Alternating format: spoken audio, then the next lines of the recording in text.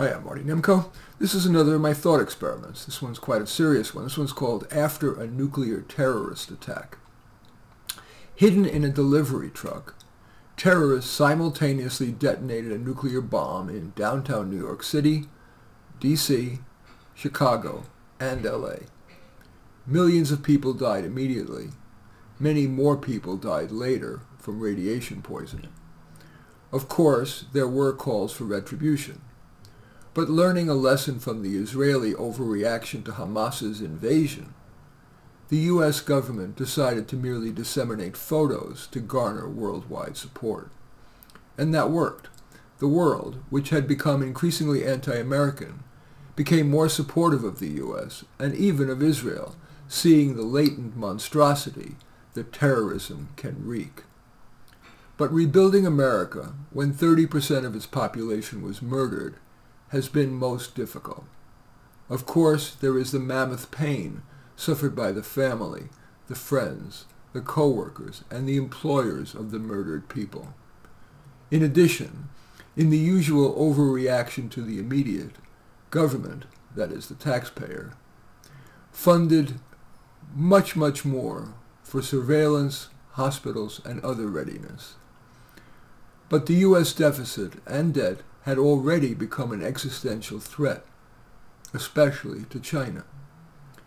The 1-2 punch of those costs and the decimated economy and thus tax base threw many more people into poverty.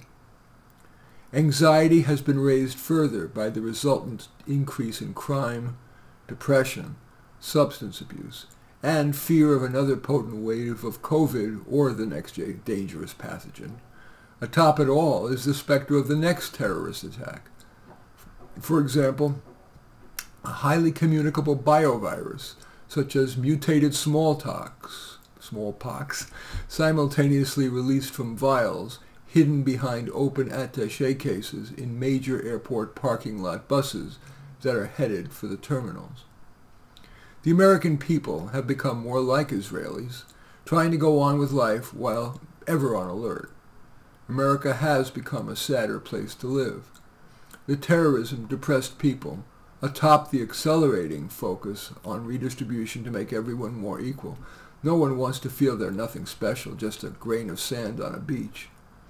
Whether the union movement or people feeling the need to look alike in loose-fitting protest black or Soviet gray, indeed, many Americans often wear the tamped-down faces that were common in Soviet breadlines.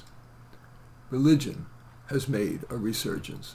In any event, that thought experiment is called After a Nuclear Terrorist Attack. As usual, I welcome your thumbs up and accept your thumbs down. I always look forward to your comments and especially like it if you hit the share button below. Share on your social media so that my efforts can have broader impact. And I am flattered if you choose to subscribe to my channel, and certainly would welcome you taking a look at any of my 31 books. The one most relevant to this is my book, Thought Experiments, but all 30 are on Amazon. Just go there, search on my name, Marty Nemko, N-E-M-K-O, and you will find more than you can stomach. In any event, I do thank you for watching. I am Marty Nemko.